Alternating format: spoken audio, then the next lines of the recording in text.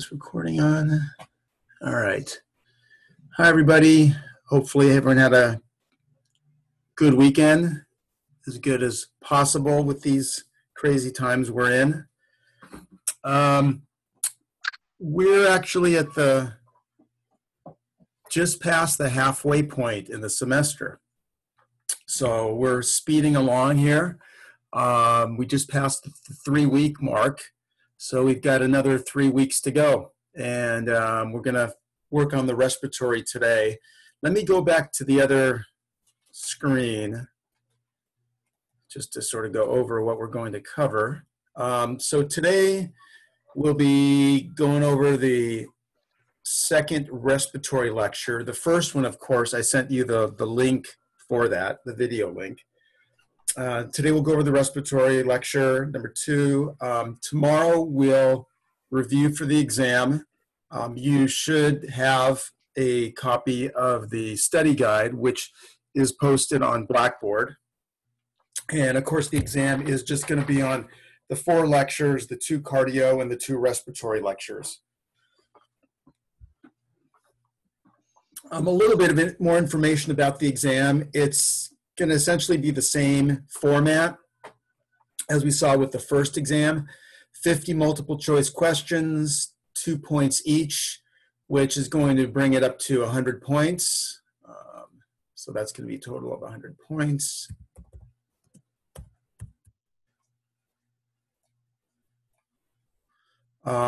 You're going to have, as usual, 90 minutes to complete the exam unless you've got special arrangements, special accommodations through me. And as far as the exam window, I will inform you about that, what it's going to be tomorrow. Does anyone out there, I know you guys are mostly muted, does anyone remember what the exam window was last time? Was it from 10 to 2? Can anyone does anyone remember what it was? I mean, I could always go back and look. Hello, it was from 1 to 5. Oh, 1 to 5, never mind. Okay, so yeah, so I'm gonna plan to keep it around the same time, 1 to 5, let me write that down. And within that time, you'll have 90 minutes. So same format as before. It seemed like everything went smooth. Didn't have any glitches, which is always a challenge with these sorts of exams. So, all right. Okay, so before we get started on the second respiratory, anybody have any questions? Someone, let's see. Oh, 1 to 5, thank you. Okay, all right, so let's go ahead and get started.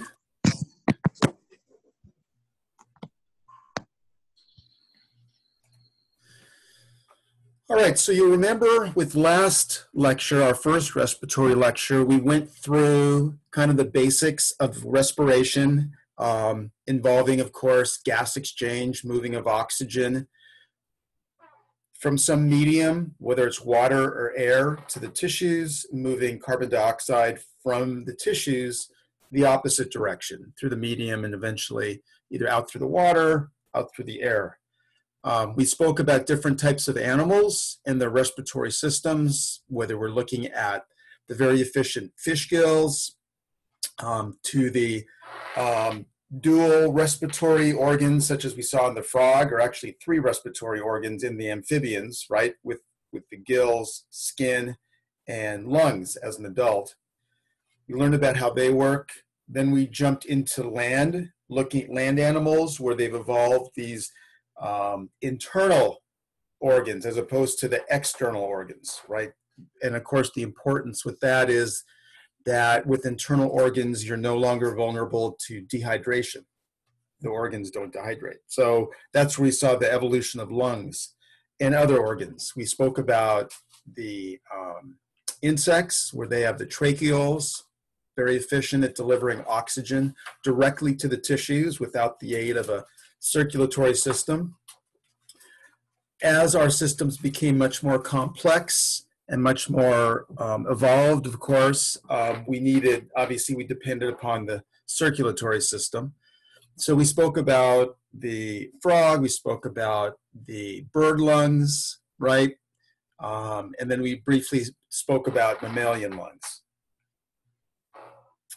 When we're talking about breathing, of course, we spoke about a couple other things, why these different organs are so efficient. Remember, we spoke about with the gills, the role of a countercurrent exchange, with the blood extracting oxygen from the water, where water always is a slightly higher amount, so there's a constant diffusion. To things like in the bird lung, where you've got a cross current, where it's not a countercurrent in opposite directions, it's more perpendicular, but it still accomplishes basically the same thing, extracting oxygen out of the air that always has a slightly higher concentration. So you should know some of the key features of each organ. Remember, with the bird lung, there's 2 complete cycles of inhaling and exhaling required for a bolus of air to be moved. So twice the opportunity to extract oxygen and other features. All right, so today really the focus is going to be on really gas exchange and taking a look at what happens at some of the tissues with the exchange of oxygen and CO2.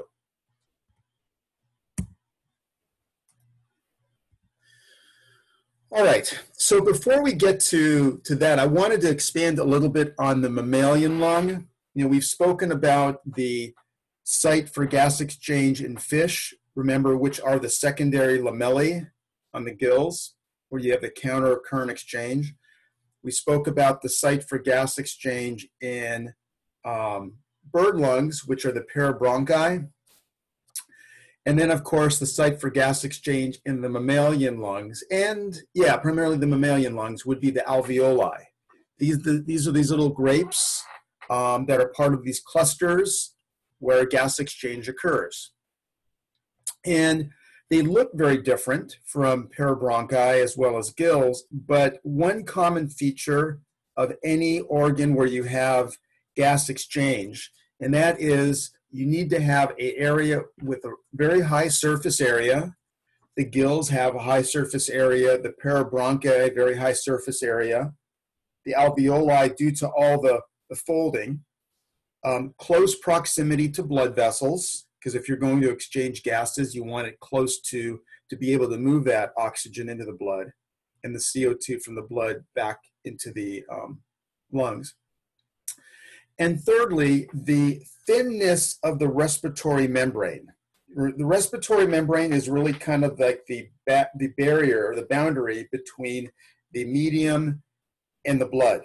And you want that tissue to be very thin to allow for very rapid diffusion. And the same is true here. So these are really the main properties of any sort of gas exchange: proximity to capillaries, very large surface area, thin epithelium. Those are the cells that make up the respiratory membrane, which results in a short diffusion distance.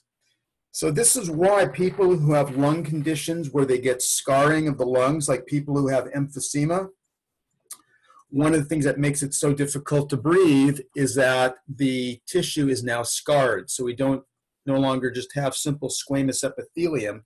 We have thicker tissue, which makes it more difficult for oxygen to move across. All right.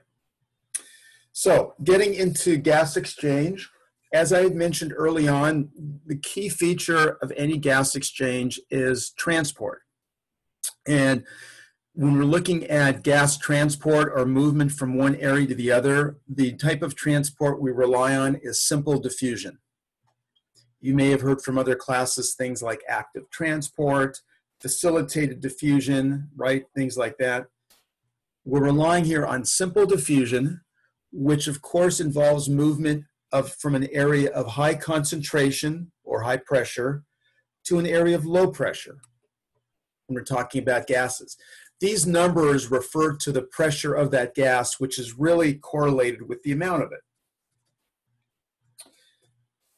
So let's take a look at an example of diffusion. Let's first take a look at oxygen. Oxygen moves from the lungs, the alveoli, where it's at a pressure of 100. it moves into the circulation, remember the pulmonary circuit, where the pressure is 40. Remember, we're looking at the pulmonary arteries, bringing oxygen poor blood back. So 100 to 40, that's high to low. That's diffusion. Now we're in the pulmonary veins where the blood concentration or the oxygen concentration is back up to 100, thanks to this diffusion. That blood now enters into the circuit, goes back to the heart where it's pumped out into the systemic circuit, and that oxygen is dumped off at tissues where the concentration of oxygen is about 40. Why is it so low? Because metabolism is taking place here. Remember, metabolism is where nutrients plus oxygen get burned, expression so-called burned or metabolized into CO2 and water. So we're using up oxygen, which provides a nice kind of a slide for oxygen to come right into these active tissues. Right? Oxygen is dumped off, and the oxygen that goes back to the lungs is now very low. Let's take a look at CO2. Now, CO2, it's also diffusion, but we're looking at opposite directions. Here we're looking at CO2 going from the tissues to the blood out through the lungs. CO2 in the tissues is around 46. Some books will say 45 or 47. But because it's building up, right, we're using up oxygen, generating CO2. That CO2 easily enters into the blood where the amount of CO2 in at least the arterial blood is at 40. 46 to 40. Not a big difference, but you don't need much. It's going to go down its gradient. Now we've got 46 back in the venous. Think of this as the vena cava. Goes back to the right atria, right through the right ventricle. And then it reaches the lungs, and the lungs have a CO2 level of 40, from 46 to 40. So at every step of the way, with both oxygen and CO2, we're looking at movement of these gases from a high concentration to low concentration. What's really quite fascinating, and I'm not going to go into detail, but there are some great studies that were done back in like 1910 by August Krogh. He was a well-known Danish animal physiologist. And a lot of people were trying to study how does oxygen go from the lungs to the blood. No one could figure it out. They thought it was pumped out. They didn't know. Well, he was really the first person to figure out that it's through diffusion. And I'm not going to ask you to know his name or anything like that, but a very well-known animal physiologist, August Krogh. All right. So now we're going to take a look at a very important protein that has a crucial role in transport of respiratory gases, primarily oxygen, and that is hemoglobin. Hemoglobin, of course, is a protein that's found within red blood cells. It's what gives the blood its red color. It's also the protein that binds to oxygen, to a lesser extent CO2. When it binds to oxygen, this triggers a conformational change which gives the blood the red color, which explains why arterial blood is brighter, kind of a brighter red than venous blood. In reality, it's not that dramatic, red and blue, but just for visual purposes, we've kind of given it that perception. All right. So what do we know about hemoglobin? Well, it's a protein. It's a protein that's made up of 4 subunits of polypeptides. There's 2 of these blue structures and 2 of these purple ones, right? Each of these structures are globin molecules. Globin is basically a polypeptide. These 2 blue globins are what we call the beta chain. These 2 purple ones, or violet ones, are known as the alpha chain, and that has to do with conformational differences in covalent bonding. So you've got these 4 globins, they covalently bind to one another, and now you have hemoglobin. Well, how do we get the name heme in hemoglobin? heme comes from the actual molecule, heme, that's bound to each globin polypeptide. So there's 4 here, right? 2 blue, 2 purple. Each of these globin polypeptides has 1 heme molecule that you see in red. Each heme molecule has the ability to bind 1 oxygen molecule. So if each of these have the ability to bind 1 oxygen molecule, 1 entire hemoglobin can bind to 4. Now, it normally doesn't, because as much as oxygen does bind to hemoglobin, there's some oxygen that's delivered to tissue. So you never have 100% binding. And of course, heme is an iron-containing compound. This is one reason why it's important to get your minimum daily allowances of iron, because they help to assemble the heme. All right, let me just go back for a second. Okay.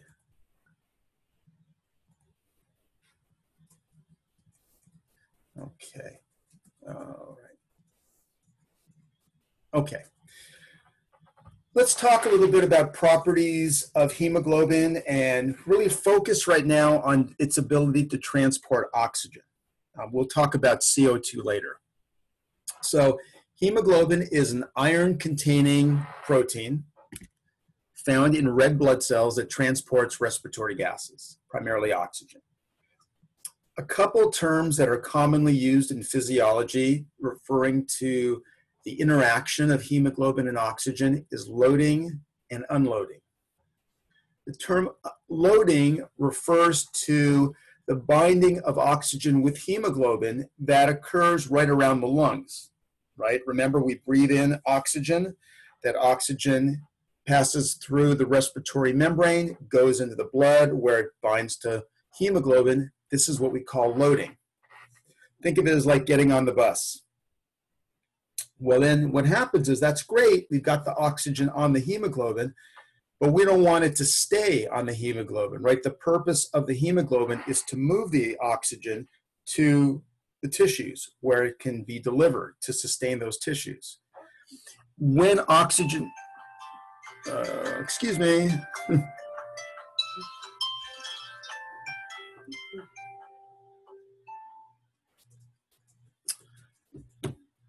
Life gets in the way sometimes. Sorry about that.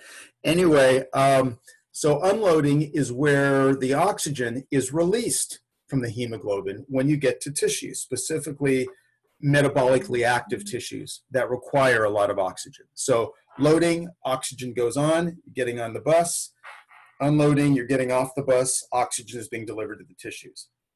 Now you sort of wonder, it's like, well, how can the same molecule, oxygen, bind to hemoglobin and then be released from it? Well, it has to do with changing affinity or changing strength of binding between them, the two. And this varies depending on where you are in the body, right? We're going to talk about a few of these. 3 factors that I want to focus on, and 2 mostly in particular right now, are pH and temperature. When we're talking about, you would think, okay, the body is 37 degrees Celsius, right? And the pH is around 7.2 to 7.4, right? That's throughout the body. However, there's specific regions of the body that may be very active. Say if you're working out, your muscles are working. Well, when you work out, the temperature at your muscles goes up, right? And with metabolism, right, what's going to happen is you're going to generate lactic acid, basically. It's carbon dioxide or carbonic acid, part of the metabolic pathway. When you generate more acid, the pH drops, okay? So 2 factors help to uncouple hemoglobin from oxygen, and that is increased temperature, low pH. Both of those are characteristics of rapidly metabolizing tissues. So that helps to kind of release the oxygen. The other one is altitude, which is something we'll talk a little bit about later, especially with high altitude animals such as llamas, how they're able to adapt to conditions where there's very little oxygen. All right, Okay, so I mentioned that hemoglobin transports oxygen. And just to let you know specifically, if you think of what different things can move oxygen through the blood, hemoglobin basically is responsible pretty much for 98% of all the oxygen that's moved through the blood is moved by way of hemoglobin. Maybe a small amount just passes through the plasma. Right. So in other words, without the hemoglobin, we would not be able to sustain ourselves like we are now. We wouldn't be able to get oxygen to the tissues without hemoglobin. And if any of you guys have ever had anemia or know of anyone who's had anemia who have very low hemoglobin, you notice how tired you get, right? And that's due to the fact you're unable to deliver the amount of oxygen that you would like to. As far as a numbers comparison, if we look at whole blood, for example, if you think of, well, per 100 mils of whole blood, when I mean whole blood, we're talking about cells as well as plasma, we can move about 20 mils of oxygen. We can carry that much oxygen in the blood, in whole blood. If we remove the red blood cells, we can only move about 0.3 mils. So going from 0.3 to 20. It's a huge difference. This is what we call a difference in oxygen carrying capacity, right? With all these hemoglobins being able to bind potentially up to 4 oxygens, hemoglobin greatly increases the oxygen carrying capacity of blood. And we'll talk a little bit more about carrying capacity later. All right. Now, one interesting unexpected situation is that oxygen is not the only thing that binds to hemoglobin. Another thing that can bind to hemoglobin is carbon monoxide, right? Carbon monoxide, when carbon monoxide is bound to hemoglobin, it's what we call carboxyhemoglobin. And you've all heard of carbon monoxide, right? We usually hear about it in a negative way, right? Where someone suffocates due to maybe ingesting fumes, whether intentional or unintentional, from their gas pipe. Elderly people that live back east, say in the wintertime with the heater, right? The heater generates a lot of carbon monoxide. And what can happen, elderly people who can't get out, they can suffocate from that. So what is the significance of carbon monoxide? The fact is carbon monoxide binds with hemoglobin with a bond that's 250 times greater than the bond between hemoglobin and oxygen. So yes, hemoglobin and oxygen have a high affinity, but if you throw carbon monoxide into the realm, right, that's going to displace oxygen. And that's why carbon monoxide is so dangerous. So carboxyhemoglobin is another name for that interaction between carbon monoxide and hemoglobin. All right. As I mentioned, hemoglobin is the protein that's responsible for carrying oxygen through the blood, about 98% of it. And as I mentioned before, if hemoglobin levels get low, you don't have the oxygen carrying capacity. When hemoglobin levels are low, this is known as anemia. Now, one of the things that protects us from things like this, from anemia, is the fact that we naturally produce a hormone called erythropoietin. Erythropoietin is a hormone that's produced by the kidneys, and it typically responds if the oxygen levels in the blood are low. If oxygen levels in the blood are low, stimulates the kidney to make erythropoietin. Erythropoietin travels to the bone marrow, stimulates the production of red blood cells, right? Red blood cells, of course, have hemoglobin, and now we're able to carry more oxygen. You may have heard of erythropoietin too. In other ways, it's clinically used to treat people with anemia. You can, even though it's produced naturally, doctors can actually treat someone with it to get extra. Also, unfortunately, it's become a drug that's used in some elite athletes to greatly increase the production of red blood cells, which in theory you would say that's going to increase the amount of hemoglobin, which is going to allow the athlete to carry more oxygen, which is going to increase their endurance. One thing you can do naturally to do that would be to train at a high altitude, right? High altitude naturally increases erythropoietin. But one of the dangers of someone injecting erythropoietin for athletic performance, besides the fact that it's illegal, is the fact that your blood cell concentration can get so great that the blood becomes very viscous and sluggish. And when it gets sluggish, that's going to interfere with the ability to deliver blood to tissues. And this has actually caused heart attacks in some people. So, this is the same slide that I showed you before. So I'm just kind of revisiting the difference between loading and unloading. All right. I want to introduce you to a physiological measurement or a physiological chart that's called the oxyhemoglobin dissociation curve. And this is a curve that contains two parameters typically, right? We've got on the x-axis, we're looking at concentrations of oxygen. On the y-axis, we're looking at the percent of oxyhemoglobin. In other words, how much of the hemoglobin in the blood is binding oxygen. If all the hemoglobin in the blood is all four sites on every hemoglobin are full of oxygen, we would have 100% saturation. The reality is we don't.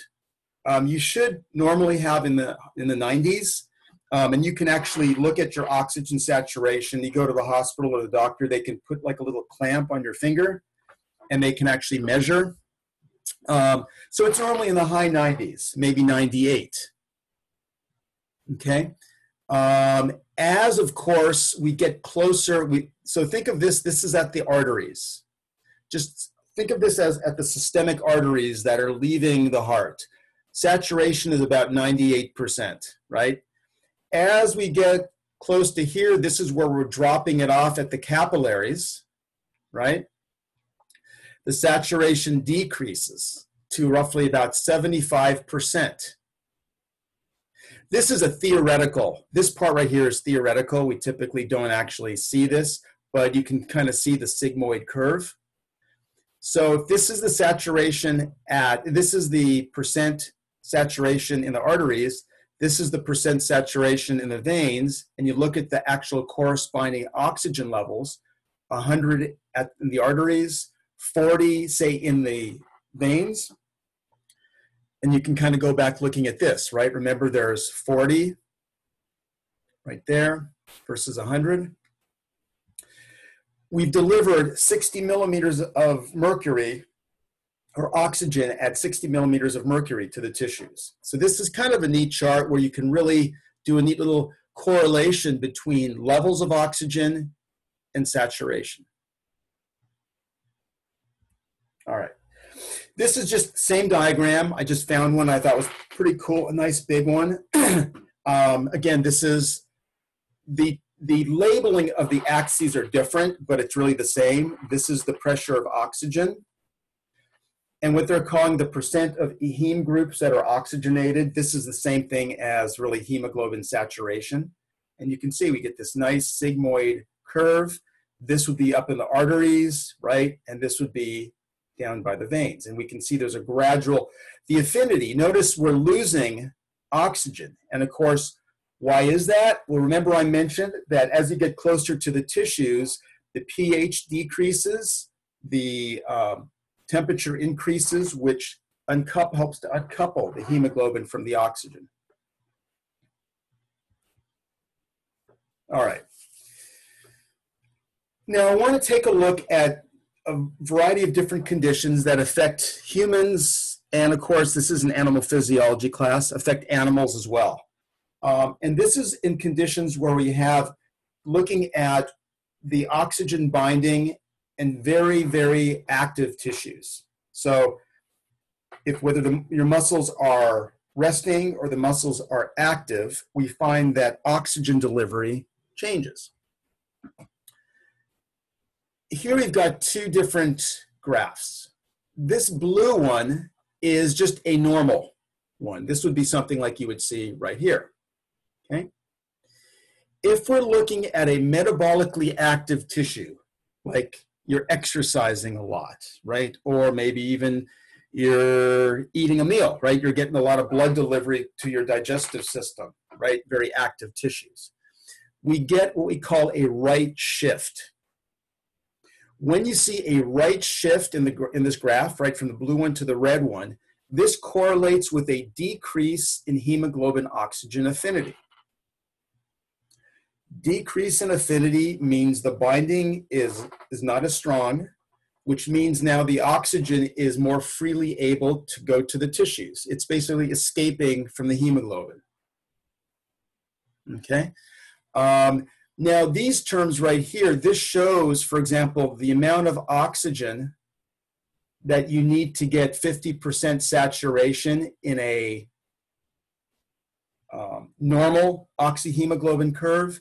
This is showing the amount of oxygen you need to get 50% saturation when you've got reduced affinity. And you can see there's a tremendous right shift. So always think of right shift as a decrease in affinity.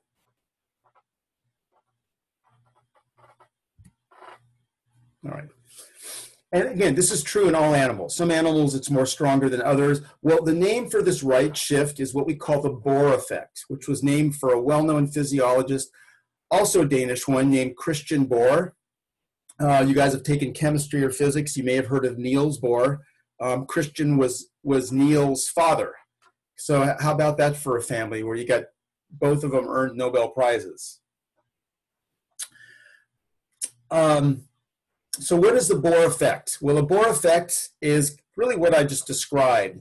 It's a decrease in the hemoglobin oxygen affinity due to a decrease in pH and an increase in temperature.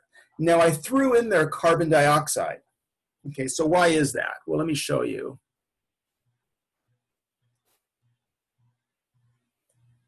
Let me just go ahead and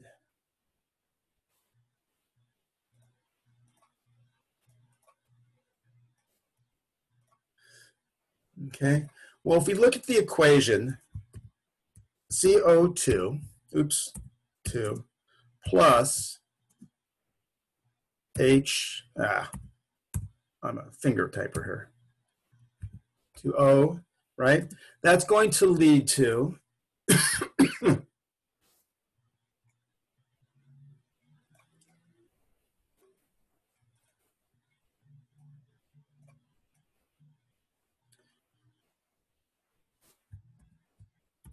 H2CO3, which is also known as carbonic acid. Well, you know with any acid, you know from your other classes that one characteristic of an acid is that an acid donates hydrogen. All right, so that dissociates into plus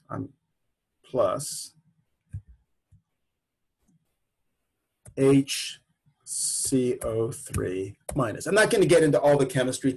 My main focus here is this right here.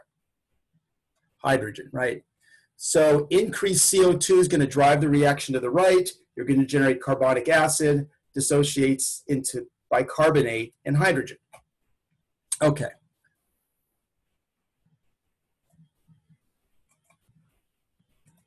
All right. So decreased pH, increased CO2 kind of run hand in hand, okay? That's going to cause a right shift in the equation, in this case, this red dashed line. So this is the Bohr effect, increased CO2, decreased pH, increased temperature. I threw in something else we'll talk about shortly, and that has to do with a metabolic byproduct called DPG. Don't worry about it right now, but increased levels of DPG also cause a right shift, but different scenario. Let's just focus on pH, CO2, and temperature. pH decreases, increased temperature, increased CO2. That's the Bohr effect, right shift. Occurs in metabolically active tissues. In contrast, Notice this green line, right? This left shift is associated with an increase in hemoglobin oxygen affinity. This typically occurs around the lungs, and we'll talk about this a bit more. This is known as the Haldane effect. High levels of oxygen displace the CO2, so hemoglobin and oxygen bind more tightly. All right, so Haldane effect to the left, Bohr effect to the right. And we'll talk about these more in just a bit. All right. So this is kind of repetitive, but this is really showing, reduced affinity to the right, reduction. So what is the affinity? It's the change in the affinity of hemoglobin for oxygen. All right.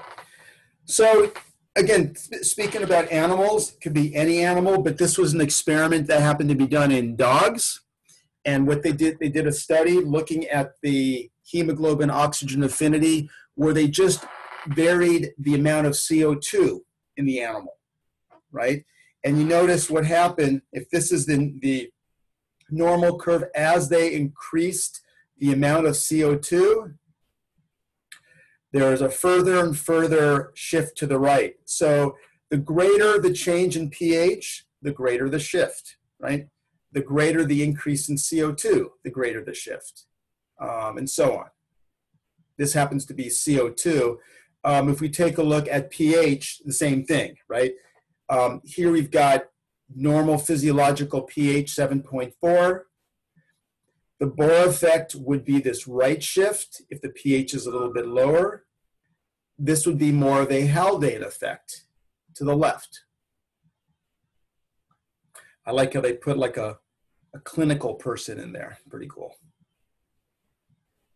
All right. So I mentioned there's one other parameter that can influence hemoglobin oxygen affinity, and that's DPG. So how does that fit in? Well, the condition known as hypoxia, which obviously can occur in people who have impaired lung function, but say even if you have normal lung function, but you climb high altitude, so you climb up to Mount Whitney, 14,000 feet, or if you're ambitious, climb to Mount McKinley, 20,000 feet.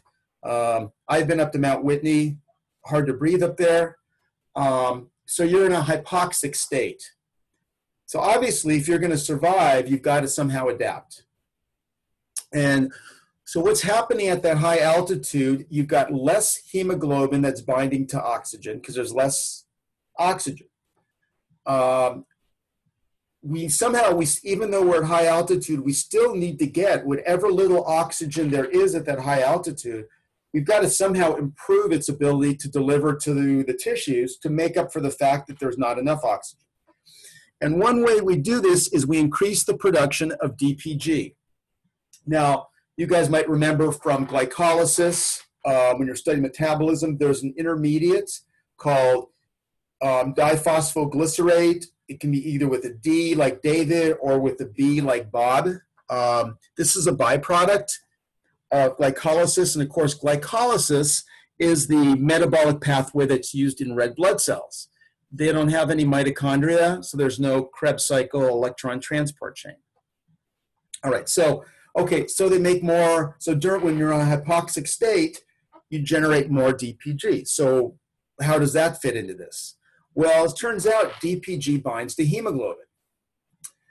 And what happens is when DPG binds to hemoglobin at an increased amount, right? We'll look at this bottom scenario right here.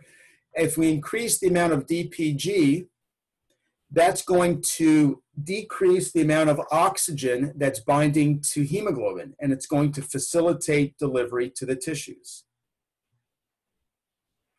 All right. So this is where science kind of, there's no example of where there's a couple possible scenarios, and we've seen this, both scenarios in animals, right? If you're at low oxygen, one way you can increase your available oxygen is to deliver it better. So by increasing the amount of DPG, we're releasing the oxygen from the hemoglobin and allowing oxygen to get off the bus to the tissues. That makes sense. Another adaptation is where we decrease DPG, I'm not saying we, certain animals, less DPG allows more hemoglobin and oxygen to be bound. So this allows the hemoglobin to extract more oxygen from the air at the lungs, right? So some animals do this one, some do this one. Both are correct.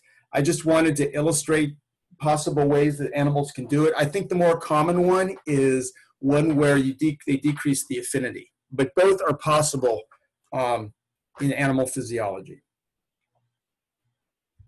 All right. So this is basically showing with altitude.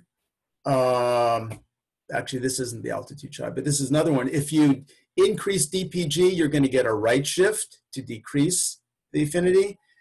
If you decrease DPG, you're going to get a left shift, and that's going to increase the affinity.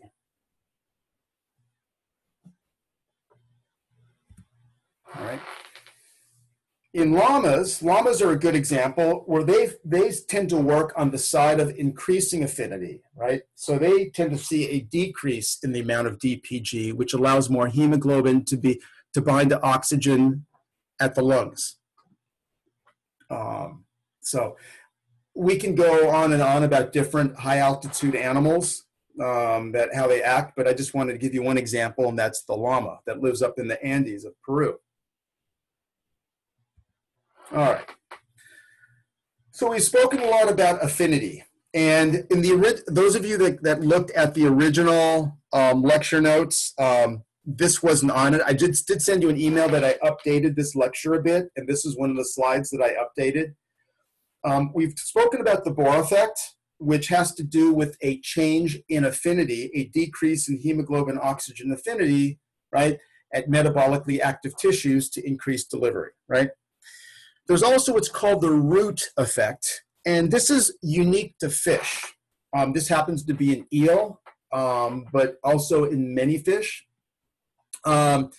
This is a situation in which, in response to a decrease in pH, well, let me back up for a second.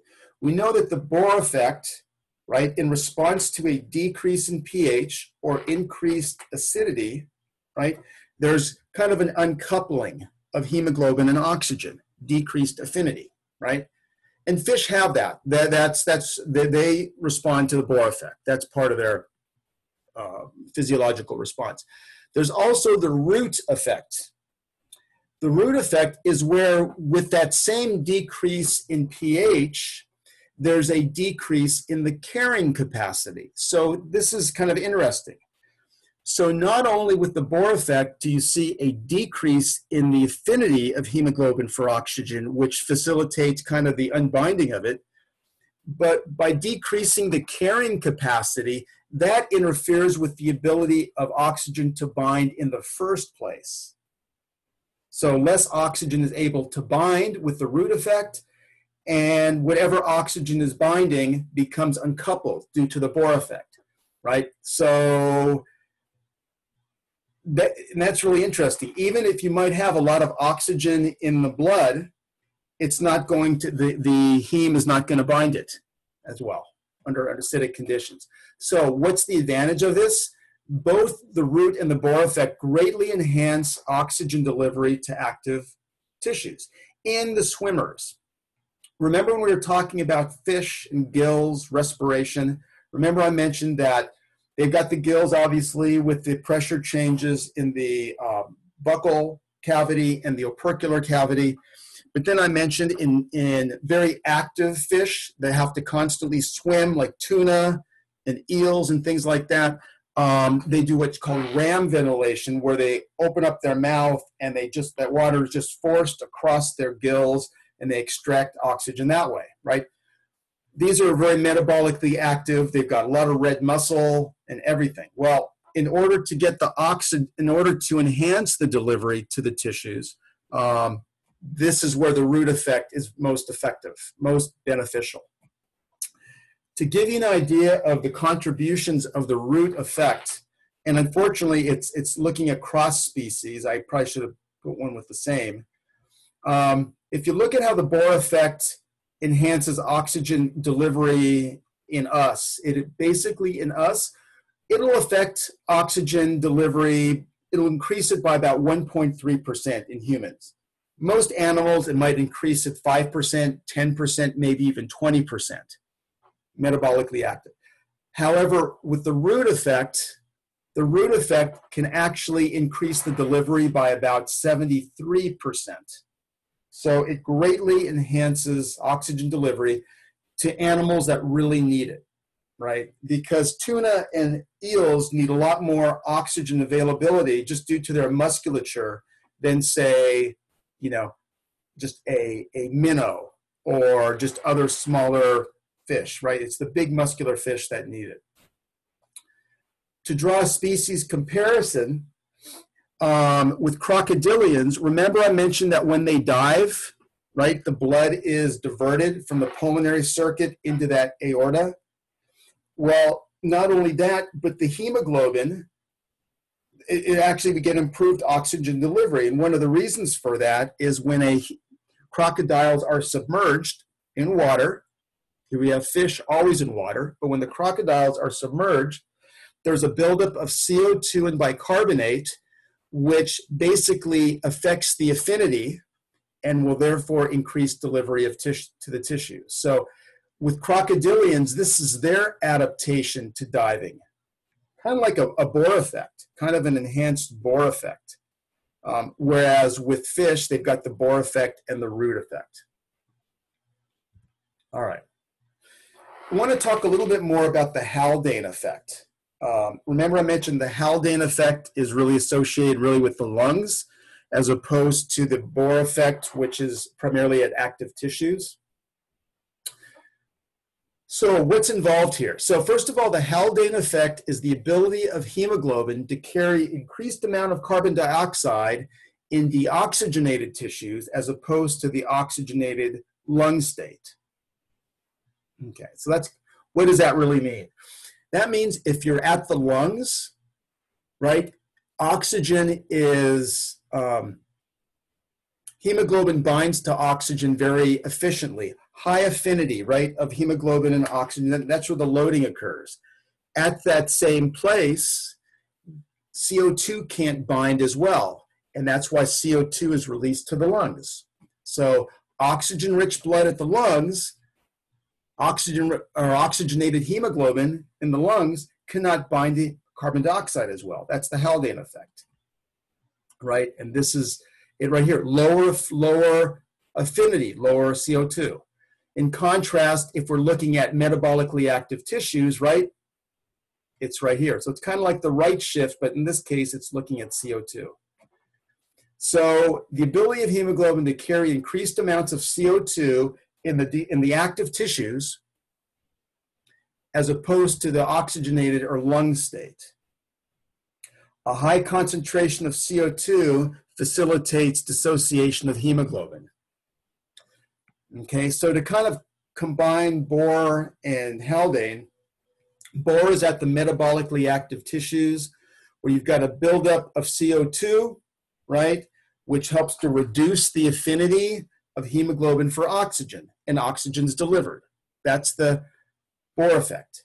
In contrast, at the lungs, hemoglobin has a high affinity for oxygen, which reduces the affinity for CO2, and CO2 is released out through the lungs. That's the Haldane effect. All right. Loaded lecture, but hopefully you guys are enjoying this. It's really interesting stuff, I think. But anyway, all right. So let's talk a little bit about some of the pathologies associated with hemoglobin. I'm not going to get into all of them, but just a few in particular, and I think you guys are familiar with these. First one is a condition, and again, we're looking at humans, sickle cell anemia. This affects roughly 8 to 11% of African Americans. It's a genetic condition. It's a recessive gene that results in a single substitution of that, where valine is substituted for glutamic acid on the beta chains. That should say beta, not B. So during transcription, right, the message is altered. There's a mutation which results in a different amino acid. along that chain, which not only does it cause a different hemoglobin, which is known as hemoglobin S for sickle cell, but that single change is enough to change the characteristics of the hemoglobin and the red blood cell in general. Red blood cells become very fragile, rigid, sticky, and they tend to clump together. They become very sticky. And of course, there's the change in the shape. This is a normal red blood cell. And of course, red blood cells are basically sacs full of hemoglobin because they don't have any organelles. This is a normal red blood cell. These are sickle cells. What this results in, and one of the major complications, is because these cells tend to stick to each other and clump, this tends to clog up the blood vessels. And by clogging up the blood vessels, right, this is going to impair oxygen delivery to the tissues. So you can get multi-organ system failure. Interestingly, and I'm not sure as far as how this was discovered, but nonetheless, it's quite remarkable, is that a drug known as hydroxyurea has been used to help treat the symptoms of sickle cell. And the way it does this reactivates what we call the fetal hemoglobin. Now, we haven't spoken about fetal hemoglobin, but I'm just going to touch on it a bit. This is the oxyhemoglobin dissociation curve for normal, like adult hemoglobin, right? This is the oxyhemoglobin dissociation curve in a fetus. And then you think of what's fetal, isn't fetal hemoglobin the same? It's the same. Well, no, it's not. It's a different form of hemoglobin that, first of all, doesn't bind to DPG. It normally has a much higher affinity for oxygen. Fetal hemoglobin has a much higher affinity for oxygen, as you can see this left shift. So how does that fit in? If you treat a patient with hydroxyurea, this leads to a particular signaling cascade. I'm not going to go through all the details, but ultimately results in the induction of fetal hemoglobin. It basically flips the switch so the body, instead of making normal adult hemoglobin, the switch is flipped, starts making fetal hemoglobin, and that can help reduce the symptoms. I haven't explored percentage-wise studies done, how many people it's helped, long-term effects, how many treatments someone has to get, but if someone wants to look that up, I think that'd be quite interesting. The other condition is called thalassemia, and this, as far as a regional distribution, this primarily affects people of Asian, Mediterranean, as well as parts of Africa, originate from those areas, as you can see kind of in the orange. This is also genetic. Instead of causing a single mutation in the beta chain, this particular condition results in the failure to produce either an alpha or a beta chain. Failure to produce an alpha or a beta chain. Okay, so what does that mean? You can't make normal hemoglobin. And so this is going to result in very small red blood cells. You can't really tell from here. Anemia, and kind of some of the same symptoms as you saw with sickle cell, impaired oxygen delivery. All right. Now, as far as treatments for this, I must admit I haven't looked into that. I've had students in the past that have had family members that have had thalassemia, but that have done well with certain treatments, but I'm not aware. If anyone's aware of any, I'd be really interested to find out. Maybe this is where gene therapy could come in handy. All right. Last topic I want to address is carbon dioxide transport. So we focused a lot on oxygen transport, right? And of course, hemoglobin transports about 98%, most of the oxygen in that's being transported is transported by way of hemoglobin.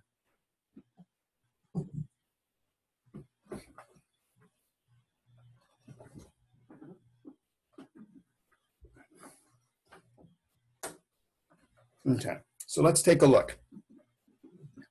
How does CO2 get transported? First of all, CO2 gets transported instead of in one form, it gets transported in three forms. Okay.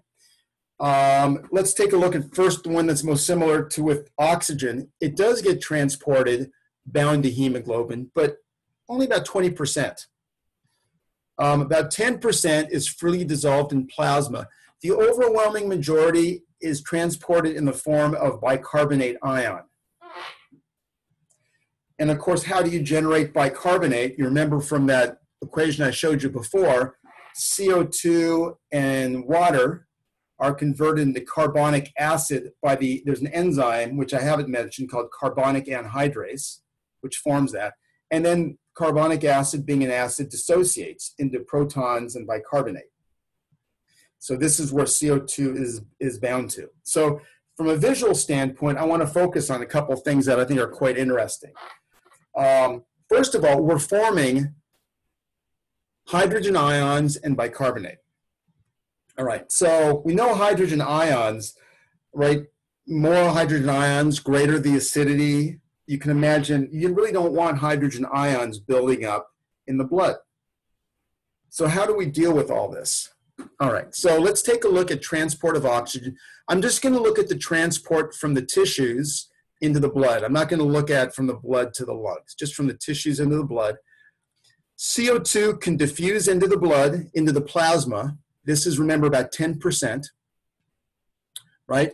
About 20% of the CO2 binds to hemoglobin. 70% of the CO2, remember, is converted into carbonic acid, which dissociates into bicarbonate and hydrogen, right? This is nasty stuff, hydrogen. What happens is hemoglobin actually sops up the hydrogen ions so there's no free hydrogen ions that otherwise the red blood cells would burst, right? I mean, or they wouldn't be functional. So basically the hemoglobin helps to kind of buffer the hydrogen ions. What about the bicarbonate? That's right, that's the form, that's this right here. Where does the bicarbonate go? The bicarbonate travels back into the plasma, but if you know from chemistry, right, when you're looking at ionic balance, right, if you're losing a negatively charged molecule going in one direction, that has to be countered by another negatively charged molecule, right? This is what's called the chloride shift. And the chloride shift involves the movement of bicarbonate ion, which is really the transport form of CO2 here as a buffer in exchange for chloride.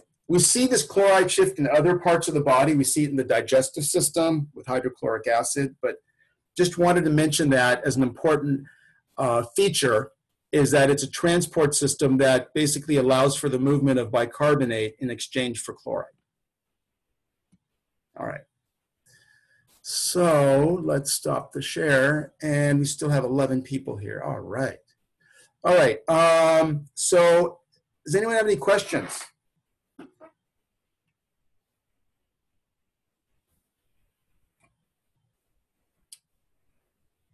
All right. Well, I guess not. So I'm going to go ahead as usual. I'm going to upload this, send the information to you guys. Tomorrow, we will review. So you've got the study guide on Blackboard. Go through that. We'll go through the information that's on that study guide. And I will also, well, actually, the window for the exam on Wednesday, thanks to you guys, is 1 to 5. So I will be mentioning that to everybody tomorrow. So that is it.